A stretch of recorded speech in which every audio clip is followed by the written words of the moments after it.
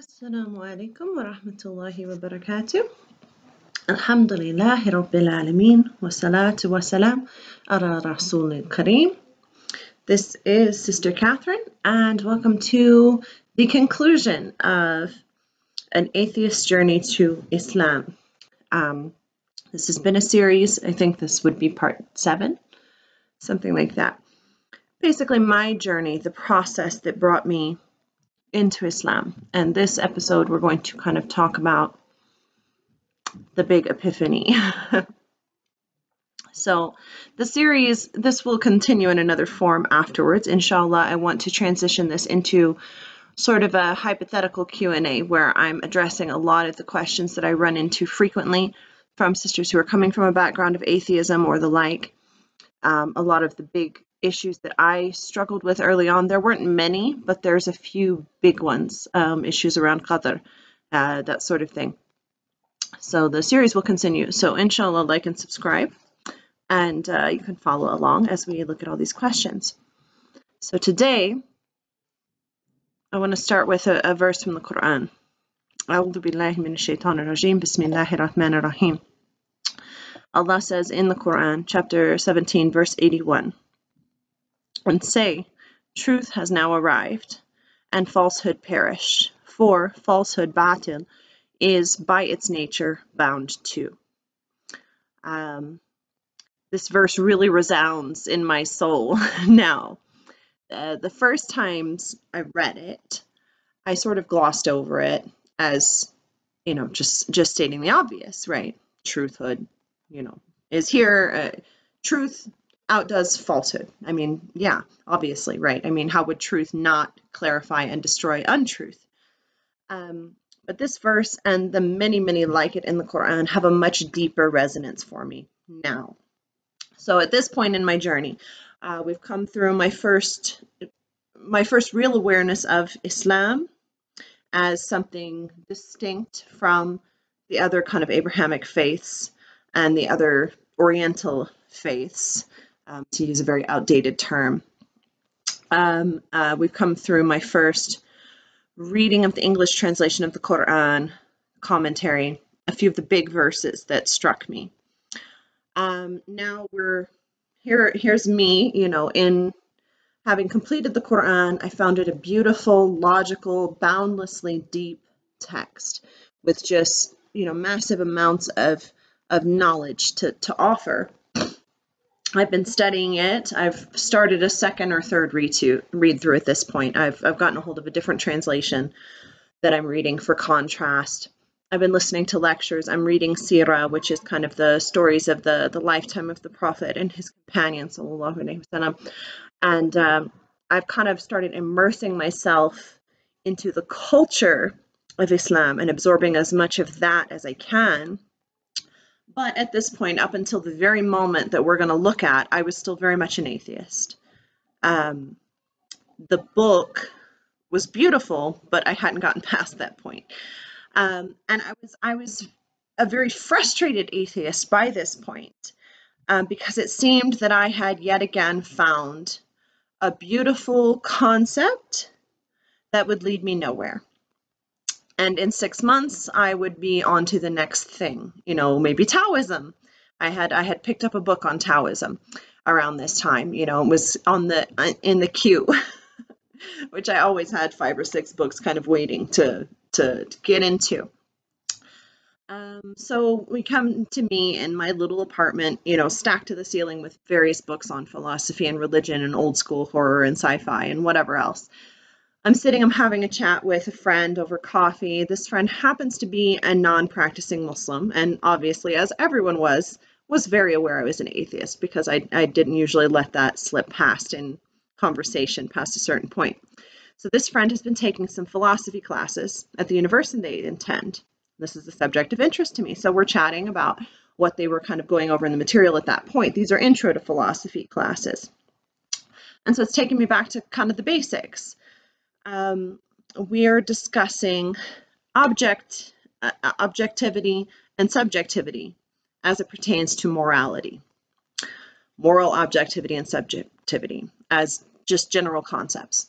Now, seemingly out of the blue, this friend asks me, Do you truly not believe in right and wrong? Good and bad, whatever you want to call it. For one of the very rare times in my life, this kind of struck me into silence. Obviously, I had kind of danced around this topic before. I'm an atheist and an anti-religionist at that point. My hobby was just destroying faith wherever I found it, just picking it apart, primarily Christian faith, and just decimating it, just picking it all apart, So I as an atheist, I've lived my life till this moment pushing the premise that morality is inherently subjective. After all, we're all a product of nothing more than chemical and mechanical processes. There is no uniting force for morality to drive an objective concept of morality in the universe, right? I mean, from a purely evolutionary standpoint, it's nonsensical. Dostoevsky summed it up nicely when he said, if God doesn't exist, everything is permissible. So, I'm running through a lot of devil's advocacy counter arguments in my own head. And all the arguments I'd used in the past to defend the position, but I sort of came to a standstill, faced with the wall of my own personal belief, because this was a question about me. This wasn't a hypothetical. Typically in these debates, it's how can one not believe in moral objectivism? Well, when it's phrased that way, I can very simply explain to you how one cannot believe, one cannot accept the concept of moral objectivism. And I can still explain that to you today. But I guess somehow I had gotten through 20 plus years of my life without directly being asked myself if I believed in moral objectivism. And I was, encountered this wall, my own personal knowing that it's just not true, that human beings know right from wrong, that every adult with full mental capacity on this planet knows that murder is wrong. Every competent adult knows there are some basic universal goods and evils. We all have this awareness of this dichotomy. We are all aware of it in the world around us. And that put me to a very uncomfortable question, which was why? And we touched on this a little bit in the earlier talk about the problem of evil. Again, I was a master at devil's advocacy. I can argue for any position. I've been told many times that I should have been a lawyer. I can argue, I have a skill and ability to argue from any position if you ask me a hypothetical. But this was me, asking me, do I believe that all morality is truly subjective? And no, I realized for the first time in my life, with it pared down to just that simple question, do you really believe all morality is subjective? All morality is based on your perception and your experiences. And it forced me to realize that I don't. And that forced me to ask myself, why do I not believe that? Why do I know that that's not correct? This wasn't a hypothetical. This wasn't some abstract point I was arguing from. And there is no real way to articulate the feeling that I had in that moment. This whole internal dialogue took a microsecond, obviously. It felt like a lot longer than that in my head. In that microsecond, I felt something. It was like a cross between a light switch flipping on and illuminating this just vast space of reality that I had been sitting in the dark my whole life and just not realized the expanse of it, and becoming aware of the fact that you aren't alone in a room anymore. That's the only way I can try and articulate this sensation. I became fully aware of God in that moment. And I can't even say I started believing in God, because that's not how it felt. God was there the entire time, obviously. Somehow I had just missed it.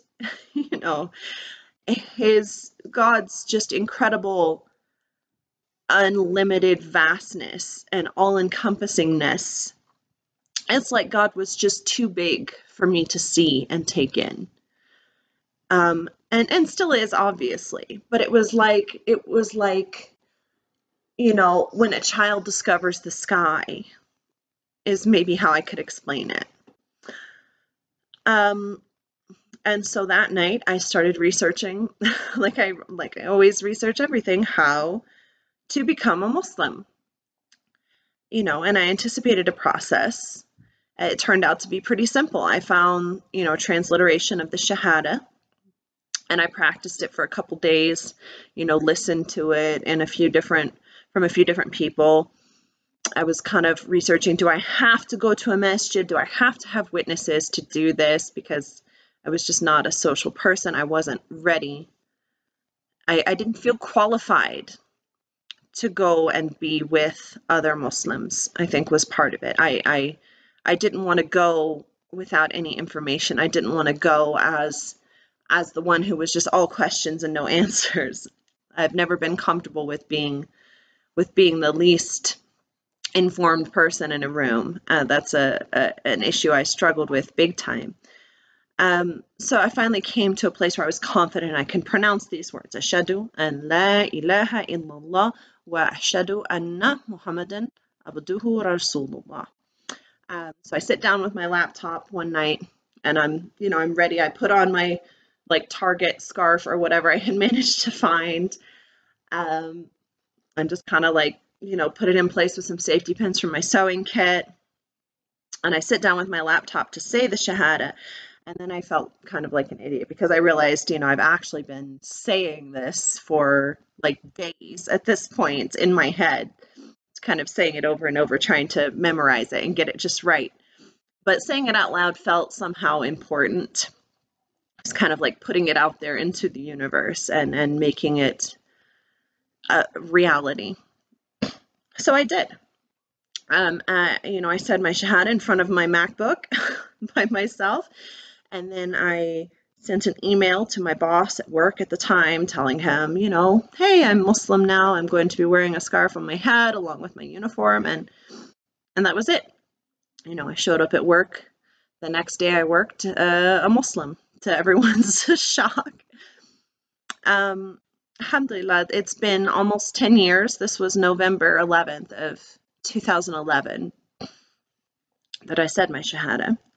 It's been almost 10 years since this epiphany, this, literal light bulb moment. And alhamdulillah, I've grown and I've learned a lot. I have exponentially more to learn. Insha-Allah, Allah will keep me on this earth so I can continue to grow, and inshallah, my story can help someone. Allah says in the Quran, in Surah Al-Anbiya, A'udhu billahi minash shaitanir rajim, Bismillahir Rahmanir Rahim. Nay, we hurl the truth against falsehood, and it knocks out its brain, and behold, falsehood doth perish. Woe be to you for the false things you ascribe.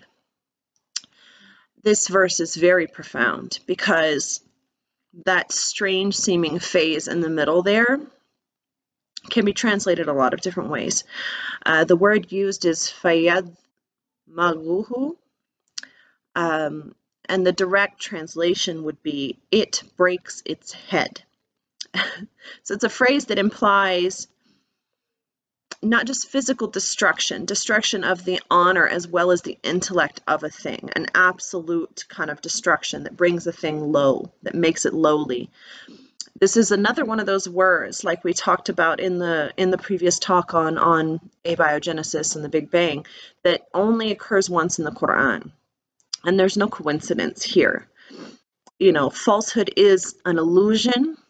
It is a finite, subjective thing. Truth doesn't just erase it, it decimates it, it destroys it utterly, it breaks it open and exposes the rot inside. And subhanAllah, that is what Allah did for me. He brought me around just kind of step by step, baby steps, out of that metaphorical cave of ignorance until I was ready to quite literally see the light. And now this is not in the Platonic staring directly into the sun sense, but in the Quranic sense of just opening the eyes and ears that I already had and not blocking them, and taking in the signs and the majesty all around me that I had just been too dazzled to really process before. So I make dua that Allah guides us all to Sirat al-Mustaqim. And Ramadan is coming tomorrow, inshallah. So I'll be doing a series. I'll continue this series with addressing topics from the atheist versus theist standpoint and trying to kind of elaborate on these concepts from my former perspective and from having the ability to kind of still see things from that perspective, and also to clarify, the confusion that people are having to the Ummah, to people who are trying to reach these people. And we'll be doing another talk series on Surah Al-Fatiha throughout Ramadan, inshallah. We just lost the sunshine. So inshallah, like and subscribe again. Jazakallah khair for watching, for joining me on this journey, and may we all benefit from it, inshallah. Assalamu alaikum wa rahmatullahi wa barakatuh.